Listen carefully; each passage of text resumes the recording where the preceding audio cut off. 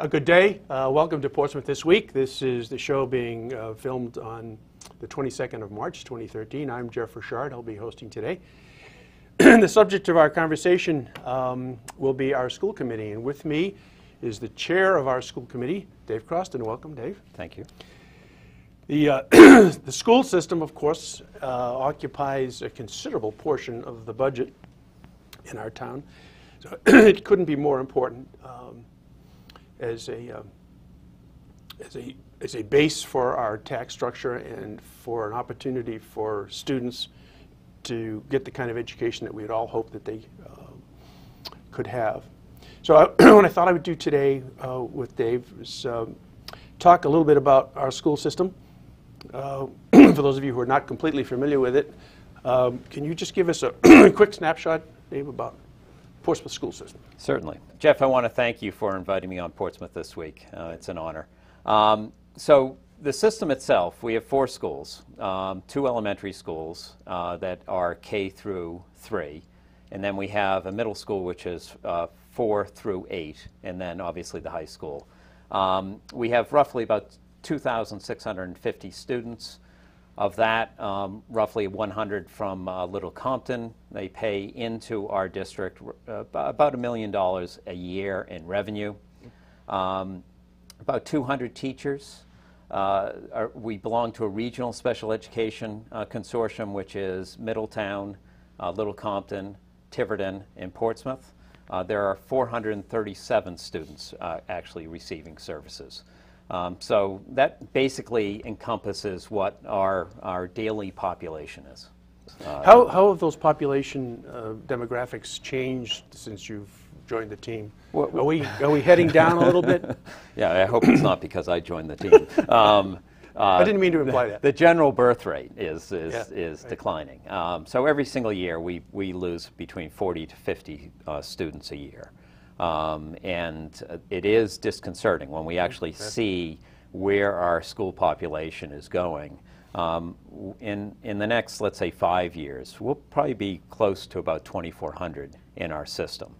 That being said, as you get smaller, it's harder to actually have the diversity of programming. Yeah, and so the natural, either we do something to actually keep our numbers higher, which we'll talk about, I'm sure, this morning, or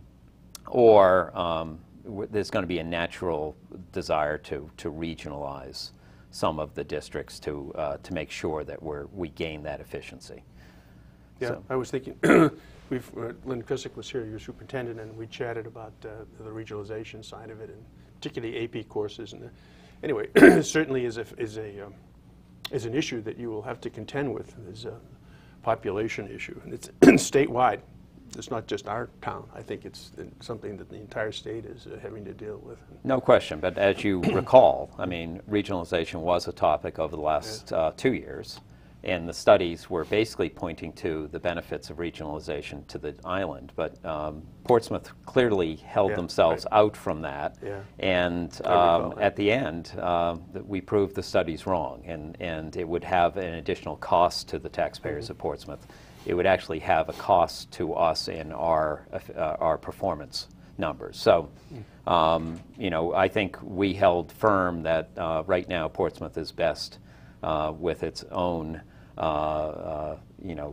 system, and we're going to challenge ourselves to try to keep our population high and keep our AP level at the highest in the island, if not in the state, and. We'll get into more, I think, some of our initiatives around science technology. I think we were going to talk about capital budgeting towards the latter part of this conversation, but to sort of attach the capital budgeting to what you said about if we're going to stay where we are with the schools that we have, we're going to have to keep them intact, improve them, I suppose, rewire occasionally, sprinkle. I mean, are they all sprinkled now, or we still have to sprinkle some of our schools? No, so we, approximately 6 years ago, we got a waiver on the elementary schools as we tried to assess what long-term we will be doing with those schools. Those schools are going through, Melville will be sprinkled this summer, at a cost of roughly about $750,000. And that was put in the budget a couple of It was in the capital ago? improvement plan from a year ago. Okay. We have 40% reimbursement because it's a health and safety upgrade of the school. Okay. So Reimbursement from the state? from or the state. federal? So it's housing state. aid, and we receive The state that's broken? That's I mean, it.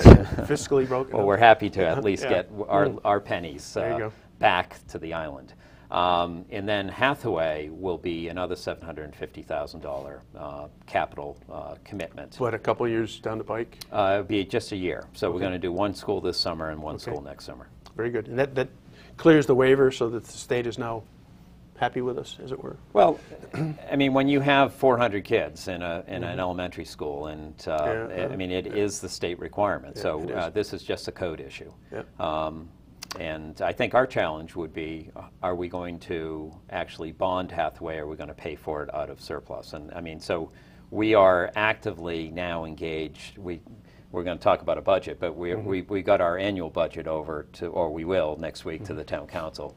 The next great kind of work product for us is the capital side, and how do we look at long-term at our capital needs. Yep. And Good. so Good. we'll be focused on that. I guess the budget made the news because the school side budget is such a percentage of the total budget. Any remarkable increases are going to get reflected in the tax levy very quickly. But you've sent across basically a flat budget from last year? We have. Yeah. You have to tell me how you did that. So some of the things, and we've gone out and attracted a new director of finance and administration. And in doing so, we've asked that administration actually focus on, as much as possible, the actual expense to run the district. And as you know, over the number of years, there have been surpluses. And by actually trying to hold ourselves to actual expenditure versus rolling over, let's say, budgets from past years, we've been able to really kind of now identify where the surplus has been driven from. That being said, we were able to actually kind of rebuild the budget. And everyone talks about the bottom up, but we truly did rebuild a budget. This was being from the done bottom up. by your new financial Well, director? no, or it was done by prior? administration, but I think a lot of it was driven by the fact that we have this new budget director of finance and administration. His name's Chris Dioro. He comes after running the retail division of CVS for I did read a that too, $40 billion operation.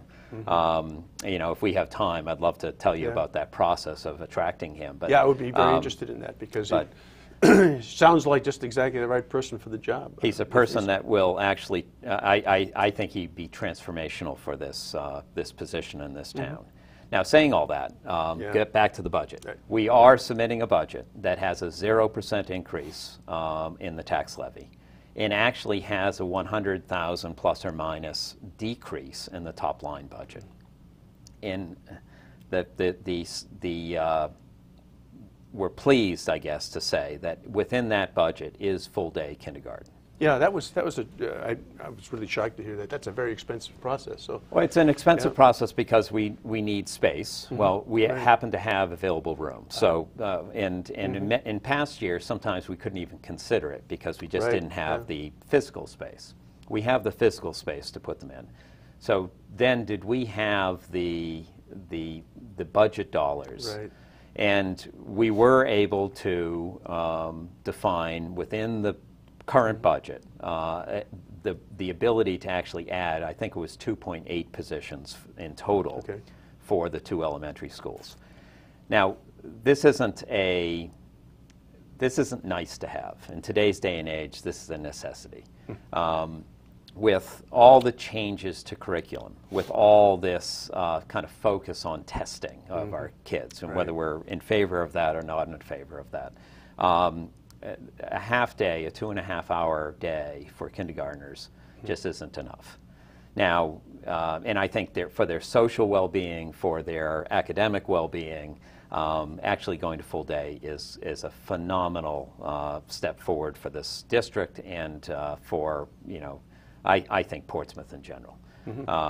I think we all agree. I mean, think of the economic impact. It's been in the discussion hopper for years and years and years, but perhaps under a review of the operating expenses, et cetera, that you've obviously done over there, that you can find a way to do this, and the timing couldn't be any better. Well, I mean, we've been fortunate because I think the timing is perfect, and the fact that we may have actually had funds in budget that weren't necessarily allocated to a defined purpose. I mean, I think right now, I think this is the absolute proper investment in our kids and in this town, and I think it attracts people. Yeah, oh, absolutely. I've always wondered where the reserve that seems to have accumulated so effortlessly over years is, I guess, now that you're managing it a little differently. Well, I think what this school committee, and I'm very proud to be, heading a group that all 7 members are fabulous. To call them out, Terry Denise Courtfriend, Emily Copeland, Tom Vadney, John Wojciechowski, Andrew Kelly, Fred Ferber. It's a very intelligent group. It's a fun group to actually put a problem on the table and work through a solution.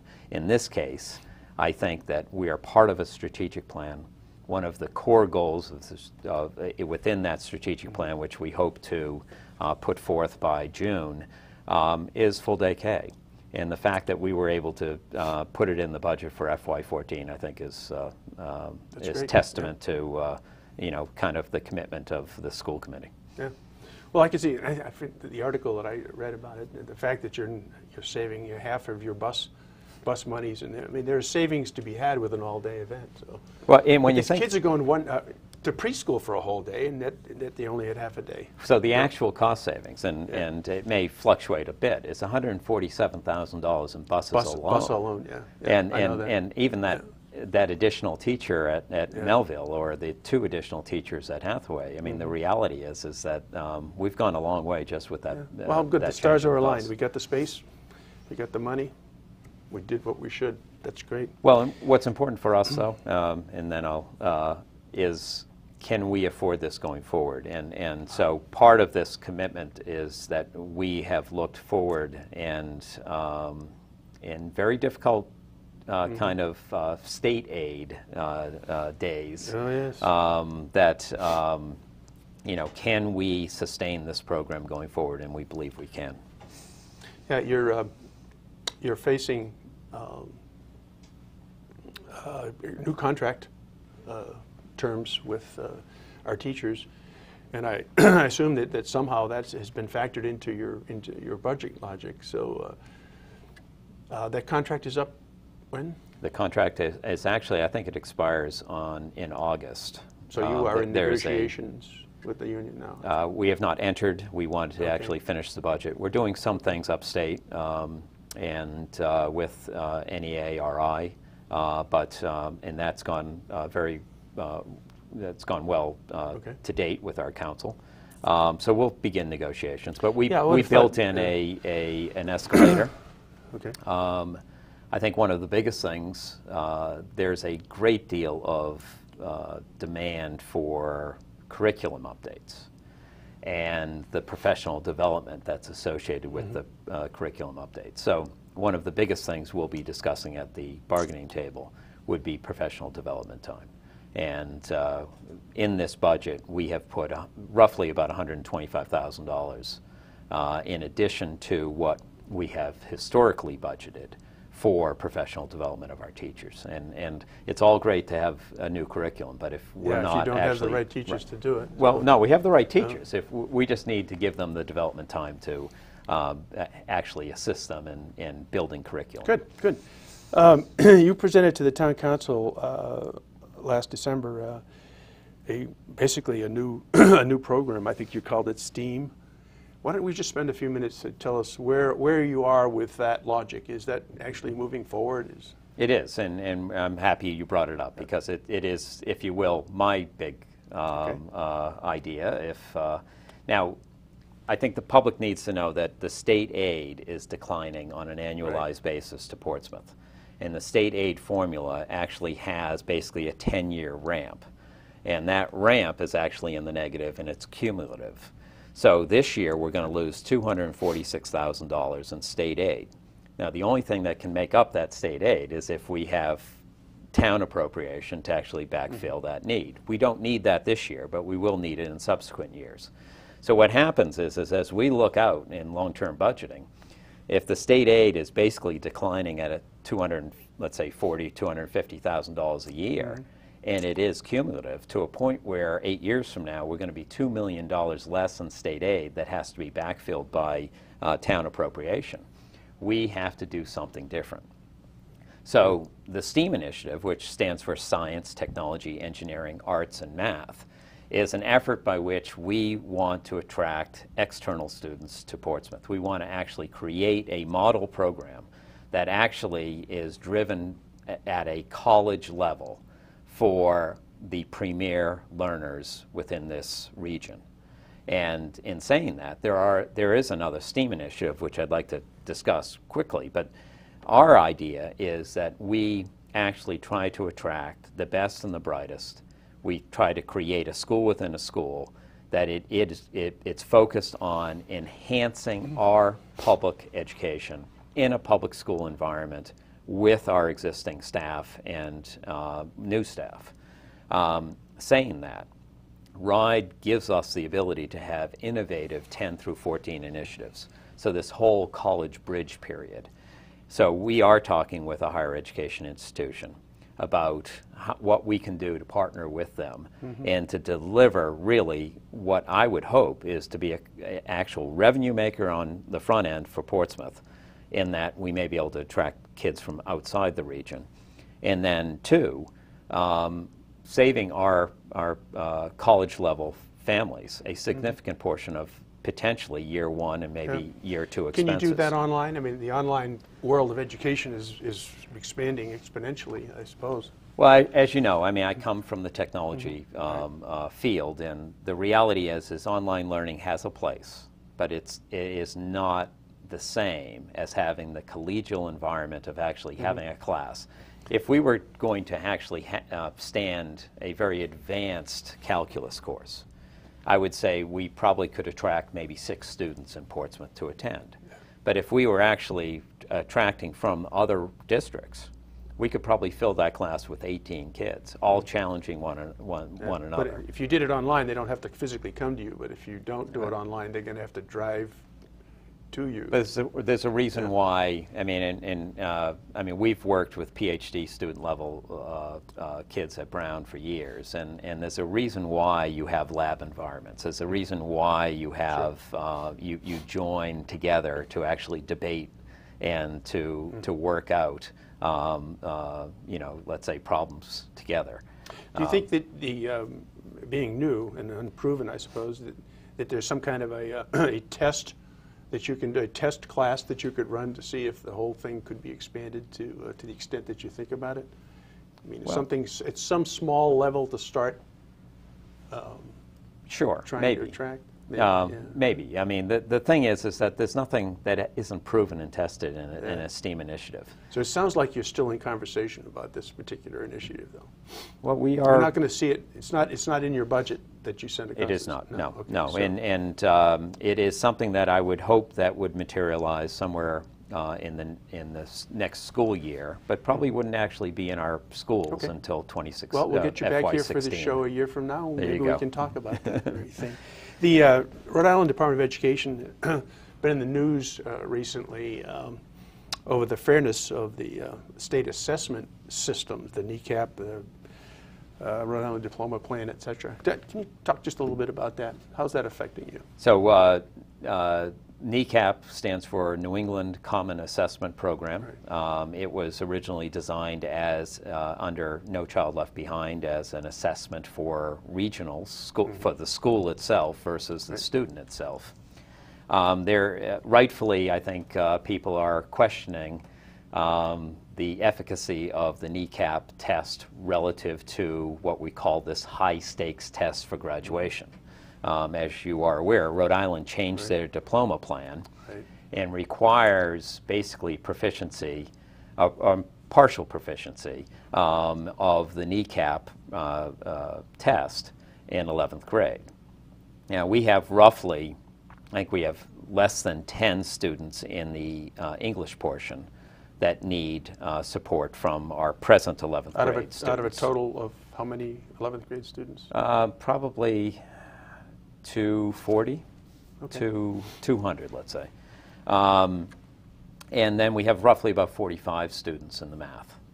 And so what this will do is we will, and we put $20,000 in the budget to actually focus on summer school programming. Yeah, so that's remediation. I mean, that's additional teaching staff and time. Yeah, and it may actually involve in their study period, or I think they don't call it study, but I'm forgetting what they call it at the high school.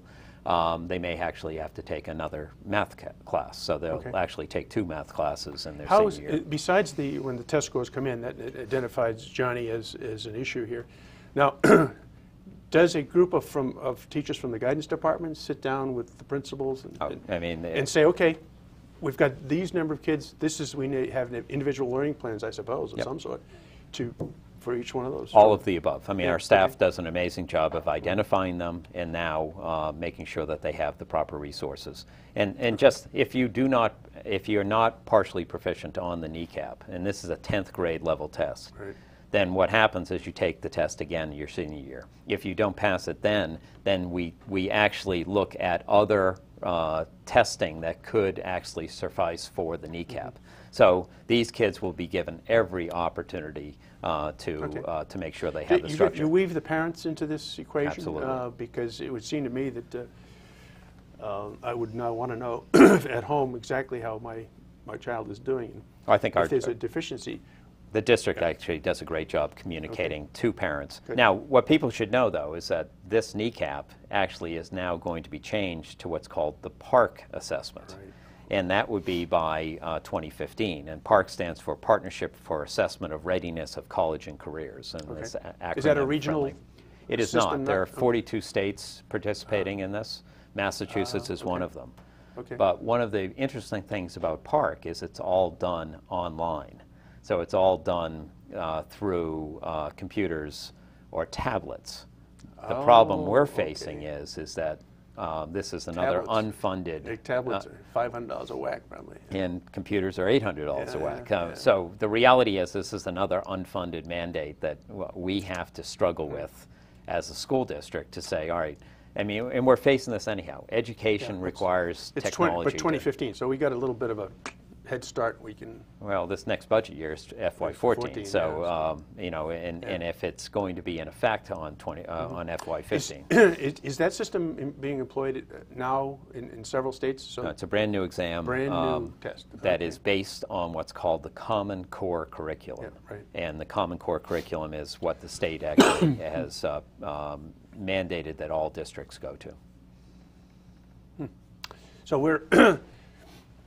If kneecap goes away, and we're all at PARC, the notion that some adults are being asked to take the kneecap test in the state and are not faring very well in it, is the PARC testing going to be that much dissimilar to kneecap? Well, I think it's developed differently. It's developed to actually identify the level of achievement of a child, where the kneecap was never developed that way. So if you go into the notes, everyone questions on 11th grade math why the state has on average a 41.5% obtaining proficiency. Well, the reality is that's exactly how the test was developed. Oh, I see. And it's a bell curve. It is. I mean, it's so it was never meant to focus on the child. It was never meant to be that tool that says, you know, if you can't meet that benchmark, you're not going to achieve in life. I mean, so I think what the students up in Providence and rightfully so are just calling attention to the fact that statistically, that certain, let's say, certain districts are struggling with the perception of achievement, when maybe their students are doing a little bit better than what the tests will tell us. Believe it or not, we're running out of showtime. There's here. never enough time for the schools. It's an amazing conversation, you know. But I was thinking about how great it is that we've got people like yourself and the other elected town officials, all volunteers basically, working for practically no stipend. What is the stipend, by the way, right now for the school committee? The chair gets $1,500. Each member gets $1,000, and the clerk, I believe, gets $1,250. So if you average it out by your hour spent on the process against the dollar, you're probably working for what? Wait, I got 2 cents. 2 cents an hour. There we go. Well, I want to personally thank you and all of the other members of our school committee for putting the amount of personal time you have into it. As you're a working person with a family, and you're spending a great deal of time on the people's business, and that's a very commendable thing. I understand that along with the 375th anniversary of our fine town, I understand that the high school is going to be 50 years in the game. In the couple of minutes we have left, how did we used to go to Rogers High, and That's correct. And 50 years ago we decided to bond. And just to be true to Portsmouth's true nature, I I believe that what I have heard is the first bond was actually denied. They did. So that sounds right. It sounds absolutely right. Yep. We will be celebrating the 50th anniversary of the construction and the opening of the Portsmouth High School. I think that will really roll off in the fall. Hopefully our award-winning band will be there making a lot of great music. I mean, what a fabulous year for our band, and what a fabulous year really for Portsmouth to actually have that honor. But yes, and so if anybody wants to find out exactly what the plan is up at the high school for the 50th, you go to the website? Not yet, School but committee's website? soon. It's heading that it'll way? be in the high school website. So, Okay, but the district website and. Good. Yeah.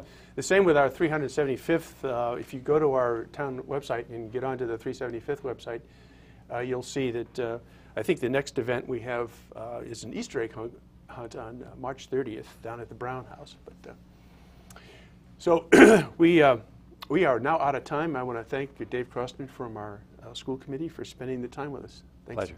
And thank you for watching.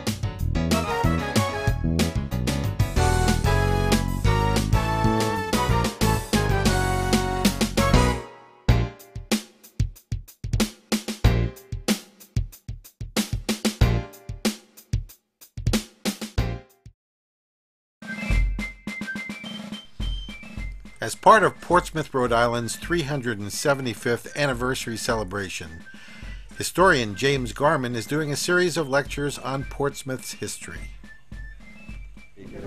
Hopefully this will stimulate people to get involved, to get interested, and hopefully we'll get some more writing going on. Jim's next lecture, Portsmouth 100 Years Ago, will be given at the Portsmouth Town Hall at 6:30 p.m. on Tuesday, April 9th. Come and join us for a great experience on Portsmouth's rich historical past. More on the lecture series, including a video of Jim's first lecture, The Founding of Portsmouth, and other celebration information, is available on the Portsmouth 375th Celebration website, www.portsmouthri375.com.